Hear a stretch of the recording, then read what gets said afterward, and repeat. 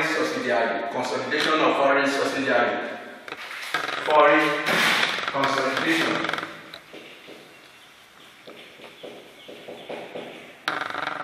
of foreign subsidiary. What do you mean by a foreign subsidiary? A foreign subsidiary is a subsidiary that is situated in a country other than the country of the parent company.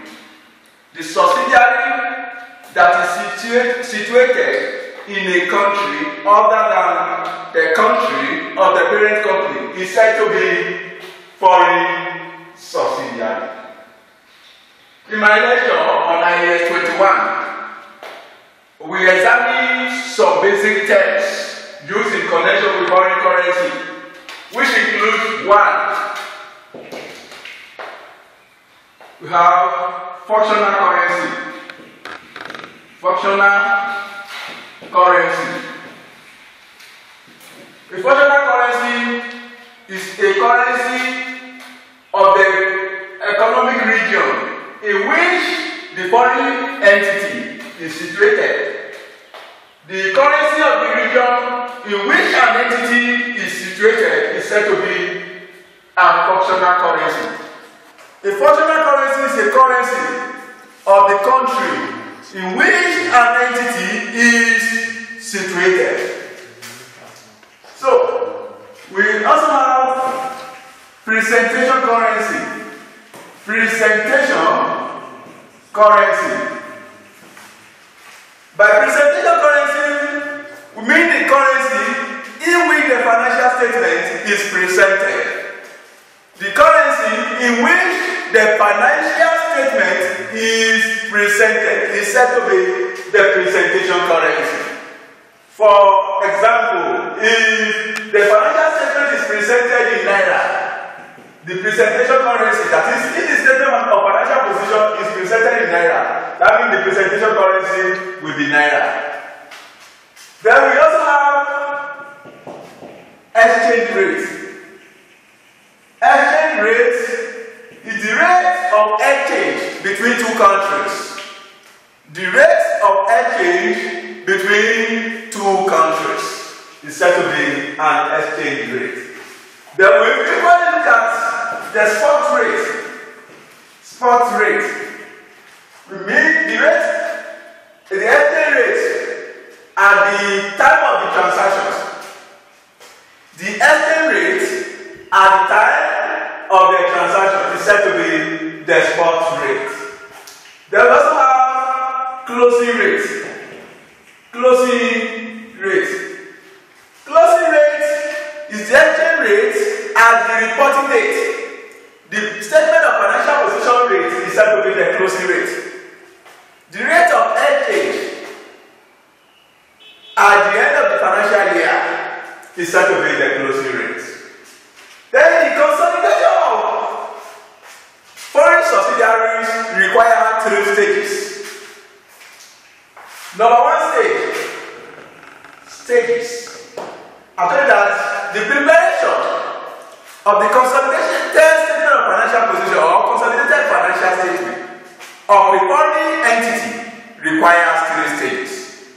Number 1 stage is adjustment and updating stage. Updating stage. Meaning that the financial statement of the foreign entity will be adjusted up to date. Number 2, we have translation stage. Translation stage. Meaning that the foreign currency will be translated into the functional currency of the parent company. The foreign currency will be translated into the functional currency of the parent company. Then the 3rd stage is consolidation stage. Consolidation stage. That is, at this stage, you consolidate the financial statement of the foreign, consolidate the financial statement of the group. So, those are the 3 stages involved. The number 1 stage is updating. The second one is translation stage, while the third one is consolidation stage. Then, let's look at the steps involved in the preparation of the consolidated financial statement of the foreign entity. The first step is to draw the group structure. Draw the group structure. That is the first step. You draw the group structure. The second step, then after drawing the group structure, you update the financial statement. The financial statement. You update the financial statement of the foreign entity. You update the financial statement of the foreign entity. That is the second step. The third step, you calculate goodwill. Let's just the third step. Translate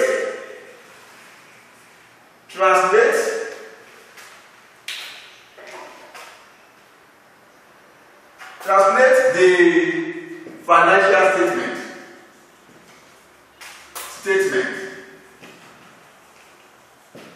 of the foreign entity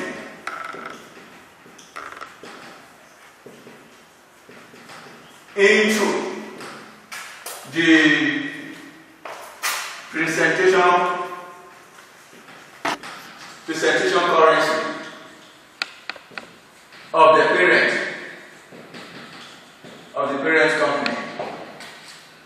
The first step is to calculate goodwill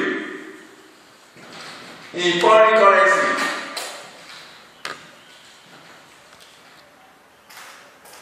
Calculate goodwill in foreign currency. 5. Calculate the exchange.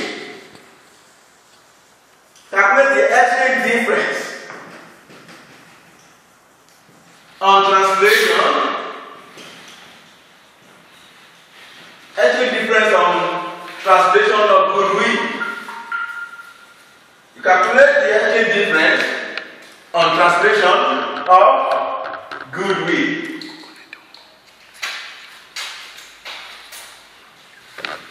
6. Calculate the group or calculate the consolidated retained earnings.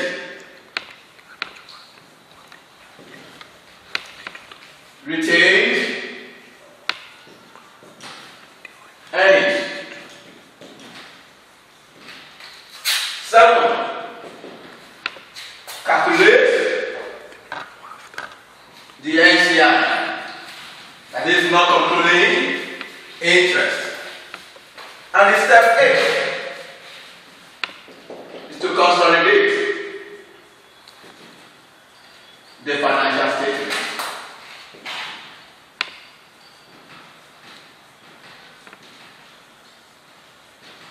Consolidate the financial statements of the group. These are the stages or steps for preparing the consolidated financial statement of the foreign entity. The first step is to draw the group structure. The second step is to update the financial statements of the foreign entity. The third stage is to translate the financial statement of the foreign entity into the presentation currency of the parent company. The fourth step is to calculate goodwill in foreign currency. The fifth step is to calculate the exchange difference on translation of goodwill. This will give rise to either exchange gain or exchange loss on translation of goodwill. The seventh step is to calculate the consolidated retained earnings. The seventh step is to calculate the value of the non-controlling interest. And the eighth step is to prepare the consolidated financial statements. So I want to talk about the translation here. My focus in this lesson is the preparation of consolidated statement of financial position. So, when you are preparing the consolidated and on translation stage, when translating the financial statement of a foreign entity,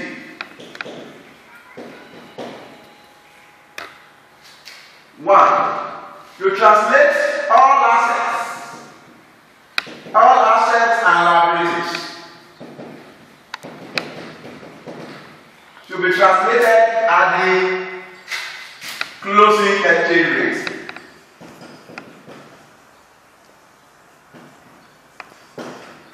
I told you that the exchange rate and the reporting date is said to be the closing exchange rate.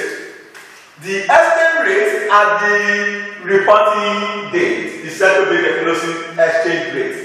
All assets and liabilities should be translated at the closing exchange rate. 2.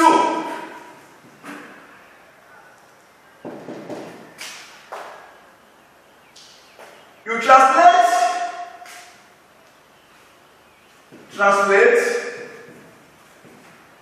1. Share capital, pre-acquisition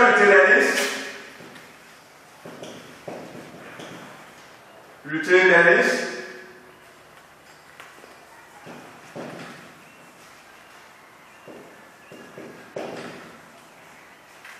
and the fair value adjustment occurring at the date of acquisition.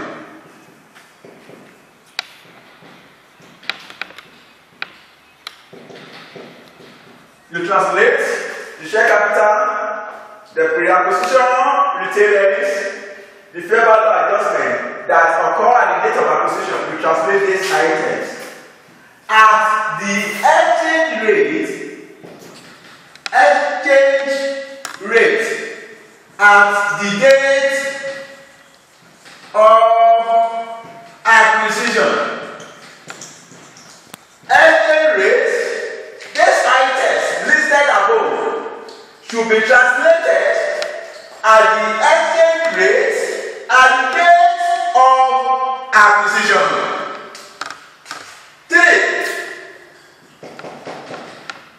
Post acquisition retained earnings. Post acquisition retained earnings to make the balancing figure.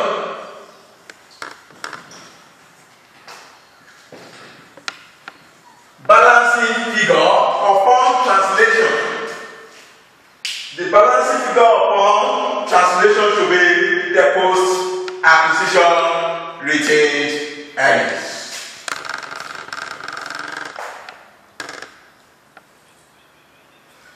Then 4. Exchange difference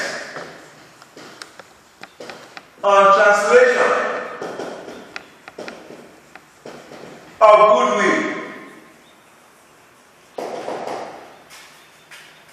Exchange difference on translation of goodwill. This should be recognized in the retained earnings. So it should be the difference between the goodwill translated at the exchange rate at the date of acquisition. The difference between the goodwill translated at the exchange rate at the date of acquisition and goodwill translated at the exchange rate at the reporting date. That is the closing exchange rate.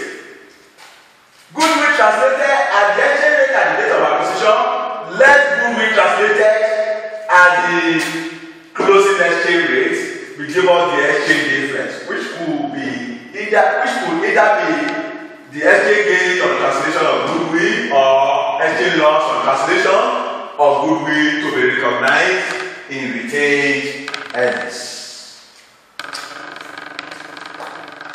So when we get to consolidated statement of profit or loss, I will discuss how the item of profit or loss and the other value should be translated. But for the purpose of the statement of financial position, I told you that we have 3 stages of consolidation. The first stage is updating stage, where the financial statement of the foreign entity should be updated, should be brought up to date. And the second stage after updating is translation. And after translation, we have the consolidation of the financial statements. And I'll be further outlining the steps for preparing the consolidated, let me say, statement of financial position. The first thing is to draw the group structure. The second one is to update the financial statement of the foreign entity. And the third step is, after updating, is to translate to the presentation currency, that is the functional currency of the parent entity. After that, you calculate the goodwill in foreign currency. After calculating the goodwill in foreign currency, then you now calculate the exchange difference of that goodwill. After calculating the exchange difference of goodwill, you can go ahead and calculate the consolidated retained, the amount of profit that will appear in the consolidated statement of financial position. Then you calculate the value of non-controlling interest, and then you prepare the consolidated financial statements. So I told you that to translate the assets and liabilities, you use the closing exchange rate. That is the exchange rate at the reporting date. Then to calculate, to translate the share capital, the acquisition, and other items that occur at the date of acquisition, you use the exchange rate and date of acquisition. That is to translate your share capital, your pre-acquisition retained earnings, and fair value adjustment occurring at the date of acquisition. Those items should be translated at the exchange rate at the date of acquisition. Then, the post-acquisition retained earnings, the balancing figure after the statement of financial position has been translated, the balancing figure will represent the post-acquisition retained earnings. So those are the procedures for preparing the consolidated financial statement of the foreign entity. So we are going to take our question as a work example. So I will use question from corporate reporting, corporate reporting, question number 1, 2007, Ican, question number 1, compulsory question